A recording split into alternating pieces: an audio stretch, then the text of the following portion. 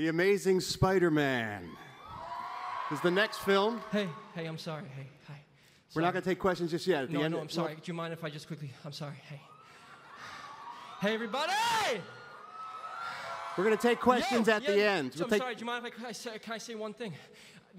I think this might be the most incredible day of my life, and I've always wanted to be at Comic-Con in Hall H as Spider-Man with all of you guys. It's always been a dream of mine. All right. So thanks for having me. You have no idea how much this means to me. I've always wanted to come here as a fan, and this is my first time, so here I am as a fan. I just want to say a couple of things. I'm Andrew Garfield, and I'm going to be here introducing this panel, this amazing Spider-Man panel. Stan Lee says that the reason why Spidey is so popular is because all of us can relate to him, and I agree. I needed Spidey in my life when I was a kid, and he gave me hope. In every comic I read, he was living out mine and every skinny boy's fantasy of being stronger, of being free of the body I was born into, and that swinging sensation of flight.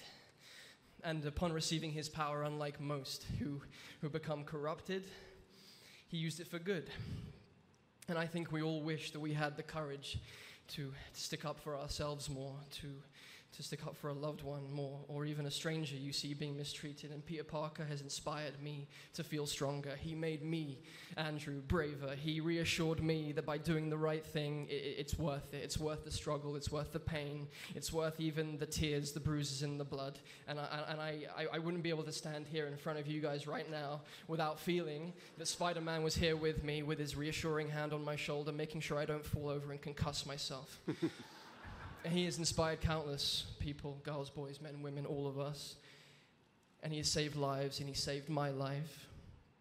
And I owe Webhead a lot, and I owe Stan the Man a lot, and I'm humbled to be here, like you do not know, to share the work that we've done with all of you. And this is my first Comic-Con, and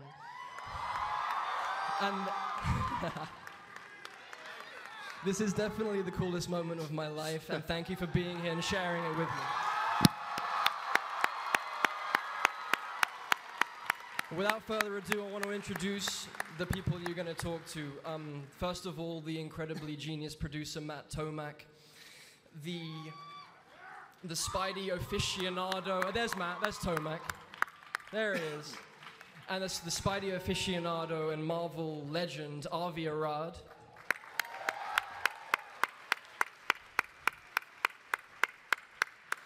Hello, Avi, it's time. Avi! Oh, well. Oh, there he is. Our leader, the mastermind, weaving this tangled web. Mark, no pun intended, web. Ah!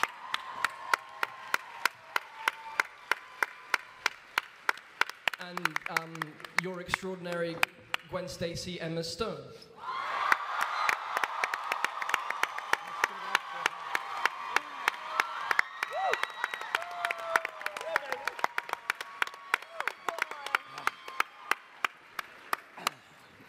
And let's not forget the star of the film, Mr. Andrew Garfield, once again.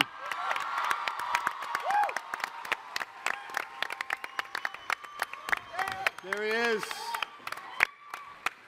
That was the coolest thing ever. That was so fun. I wasn't gonna do it. I was so scared that I was like, I gotta do it. Thanks for letting me do that.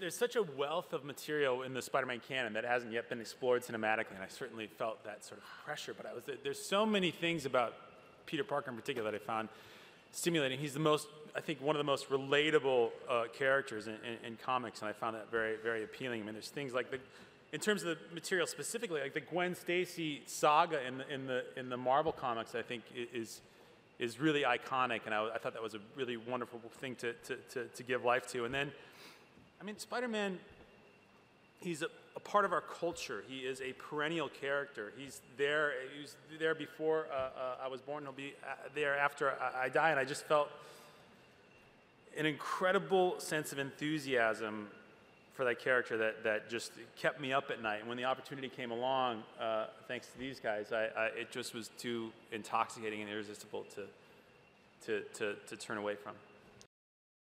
Can we talk maybe about the villain of the film? We didn't have a villain. No villains. No, there's somebody in the last movie. No villains. So we. I'm so sorry. Well, there is a villain.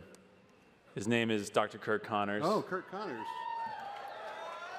Otherwise known as the Lizard, for those of you who know. And